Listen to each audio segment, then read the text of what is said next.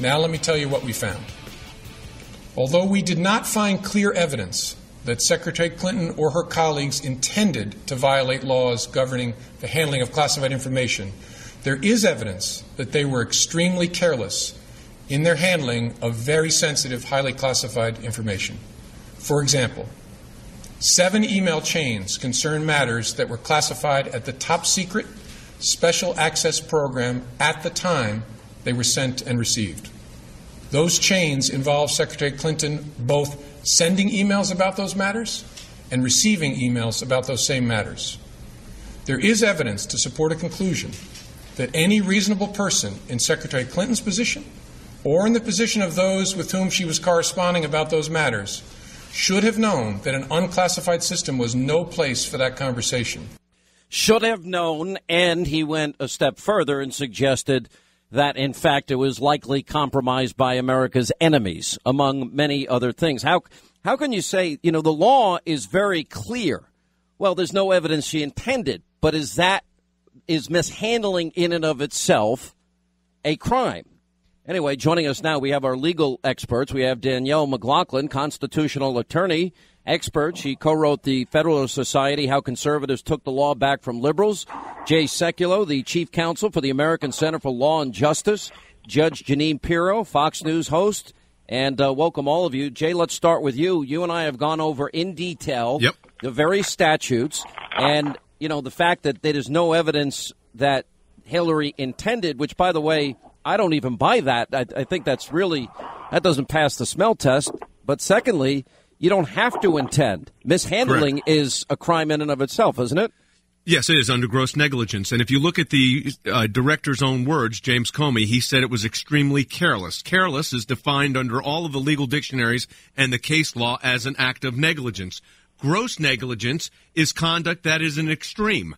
So when you say extremely careless, that is the legal definition of gross negligence, which should then be a violation of 18 U.S.C. 793. So, 13 minutes of James Comey laying out why there were violations of the law to conclude that there were no violations, or at least a criminal case to be made here, is absurd. His statements before that in the opening of his statements, clearly indicated that there was violations of law here. And then he says we're not going to prosecute. A reasonable prosecutor wouldn't move forward. Intent is not the requirement for a number of these statutes. One other thing, Sean, and I think this is the outrage.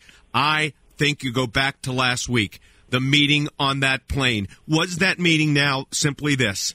Get your wife to testify. We're wrapping this up. Well, I think that played a big part in it. I don't think there's any doubt about that. Judge Jeanine, let's bring you in here. Were laws violated? And Comey, give her a pass. I have to tell you, Sean, I have been in law enforcement for 34 years, a prosecutor, a judge, and a DA. And I have presented many cases to the grand jury, and I have impaneled them. And in my 34 years in law enforcement, I have never seen a case where the target lied about receiving top-secret emails, self-policed herself by deleting 30,000 of them.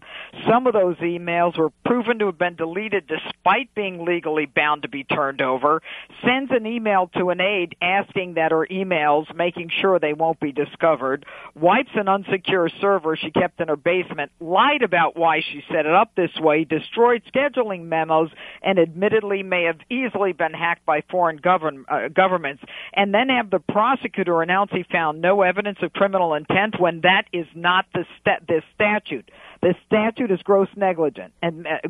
Make no mistake, Sean, when I was a judge, I would instruct juries on what gross negligence is, and it is extreme carelessness.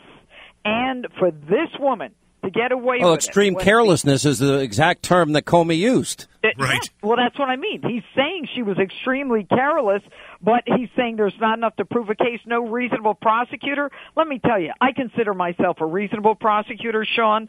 I oversaw 40,000 cases a year in my office, and we had an outstanding reputation. All right, I want to slow you down. I want you to go back, and I want you to point out again every single thing that we know that she did here. We know that, one, she lied from the beginning about sending or receiving. Aren't we talking about 2,000 emails now?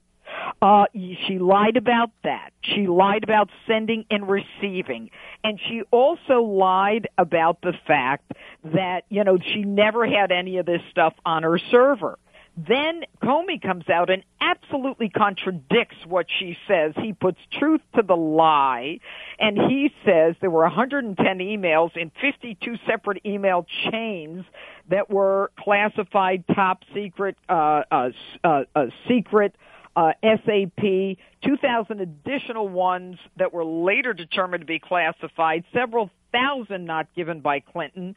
I mean, this is a woman who lied about that and then self-policed herself. And these emails were deleted despite her being legally bound to turn them over.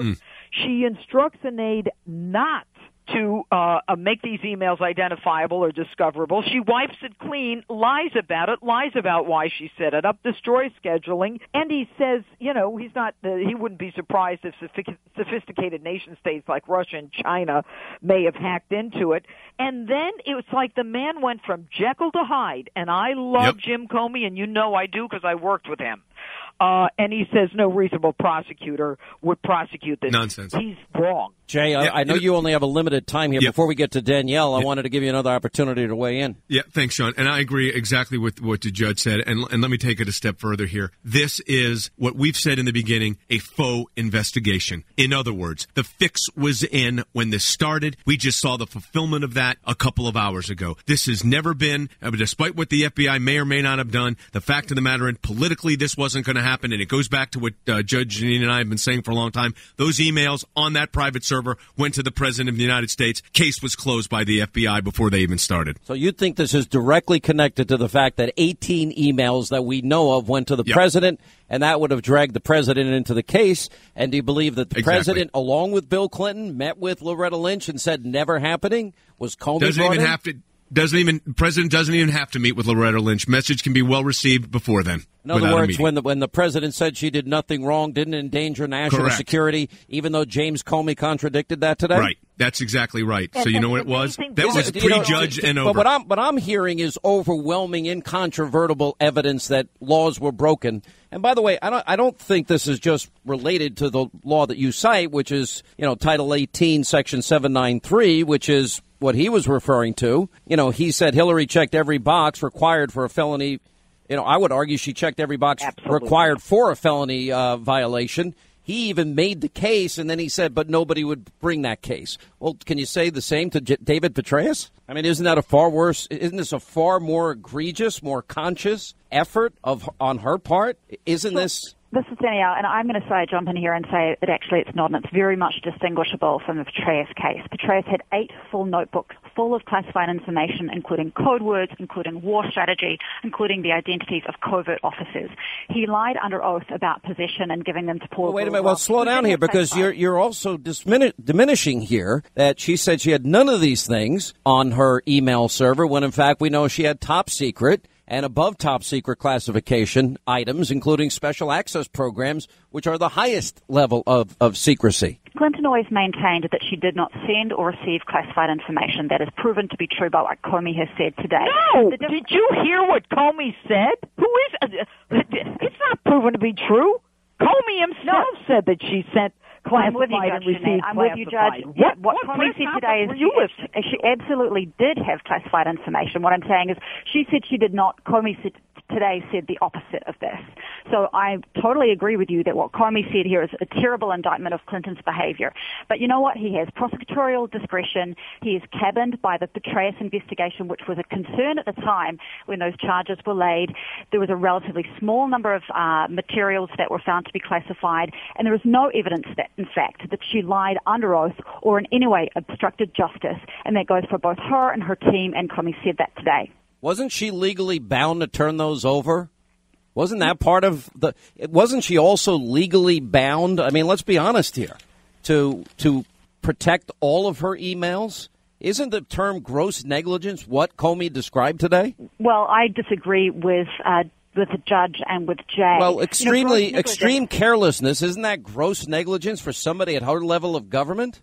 gross negligence indicates some level of wantonness. Well, wait a minute. Didn't she wantonly delete 33,000 emails without any input by anybody else in government? He called her careless for the mishandling of the classified information. He didn't call her careless for the deletion of the emails that were not turned over. So now we're playing typical quintessential Clinton word games here and parsing words. Well, but the reality is, about the words, and what about the fact that America's enemies, according to the FBI director, likely got access to all of these emails? Well, what he specifically says is there was no evidence of hacking, but there was unlikely to be anyway. So that's an important distinction. But, Sean, I'm going to jump in here for a second. Your guest is saying, well, there's no evidence of lying or obstruction of justice. There is evidence of 18 U.S.C. 793. It's like me as a prosecutor saying, oh, you know what, the guy didn't steal anything, but he did murder someone, or he didn't murder someone, but he did steal something. One has nothing to do with the other. If there is evidence, prima facie case, that goes to a grand jury. The grand jury makes the decision. These are blatantly political moves. It's a game. It's a charade where the husband meets with the attorney general. The president starts campaigning with the candidate, and the head of the FBI comes out and says, oh, no, nothing to see here, folks. This is, and I am telling you that this is my life's work. How about her original statement, Hillary Clinton telling us she wanted the convenience of having it on one single device. And then it turned out she had an iPad, an iPhone, a BlackBerry, and everything in between. And Comey goes on to describe today that I used the term singular up to this point, and then he goes, it turns out to have been more complicated, as Clinton used several different servers and administrators of those servers during her 4 years at the State Department, and used numerous mobile devices to view and to send email on that personal domain, which goes against her original statement that she made to the American people. Danielle, I know you're a big Clinton supporter, but didn't she lie to us again? That's a lie. That was a lie from the get-go. I think that she has been very careful with her words. I think that the behavior within the Department of State, there was a systemic problem with high side, low side. I didn't ask you that. I'm asking you, did she lie when she did this for personal convenience and she had multiple devices, knowingly had multiple servers over the course of these years? Isn't that a lie? Wasn't that a lie from the beginning? I think that she visited 100 countries and did need to have the convenience. I didn't ask you if she needed it. When she told us she did it for the convenience of having it all on one device, that was a lie. Well, she had a BlackBerry and an iPad. I do agree with you. I don't think it was a lie. I do not think it was a lie. She said that she didn't see anything that was marked. And you don't think it's a lie, for example, in Benghazi, while she was telling her daughter and the Libyan president and the Egyptian prime minister it was a terror attack and telling the American people something else. You don't think that's a lie either? Look, I've seen the emails, I've seen the timeline. The timeline is at the exact same time she was telling them one thing, she was telling us another. I think if I had video of Hillary Clinton shooting somebody in the face, you'd find some rationale to excuse it away. That's absolutely not the truth. And in all honesty, I think that this has become a partisan thing as well. This is career prosecutors. This was an FBI director who was appointed 2 times by George Bush, who none of us have any reason to question. I know, Judge, that you worked with him. He spent an inordinate amount of time today going through exactly what they did and exactly what they found. Frankly, none of us were privy to what happened in the room with her on July 4th for 3.5 hours. Last word, Judge Pirro. Here's the bottom line. Last word. If anyone understands the law and the burden of proof that a prosecutor has, they would be mind-boggled to not go forward with this case. I am disappointed in James Comey. I thought that he was better than this.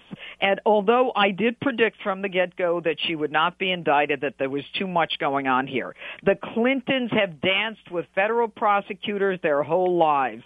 They are not what America should be looking up to. We should be looking down at them. They got away with it again.